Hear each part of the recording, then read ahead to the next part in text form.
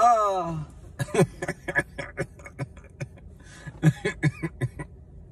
how's everybody doing? Anybody want to tell me what in the awkward moment is going on here?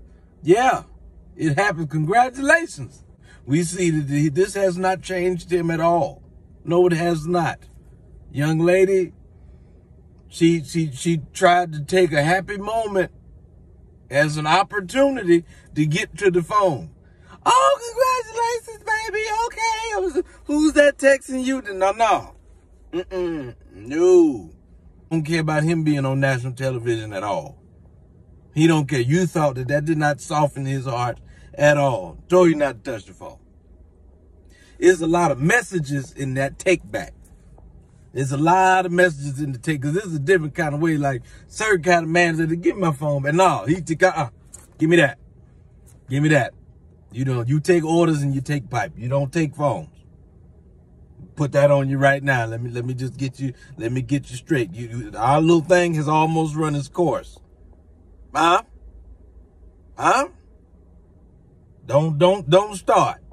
He was like Denzel in Training Day with the Stearns. Hey.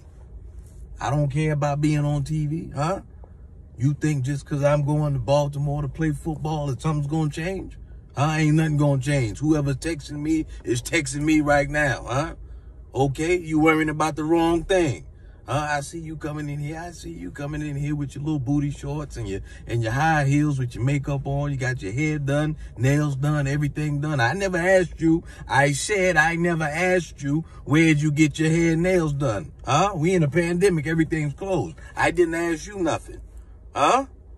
Yeah, I got my family in here. Everybody's looking at you.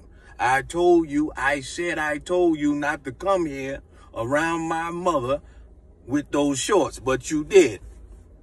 And this is a joyous occasion, and you think you can come in here and take this opportunity to reach and look at my phone? It's not going to happen. You better be careful, because you're going to mess around and find something that you don't want to see. Sit there and smile for the camera. Now I know it's a bunch of them women out there to my, see how he acting? That's how you know he's cheating. He doing something wrong, because he won't even let her see the phone. He got caught on national TV. Let me tell you something. I don't know him.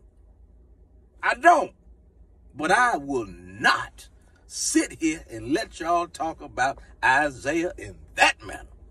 I'm not going to do it. That is a good Christian boy.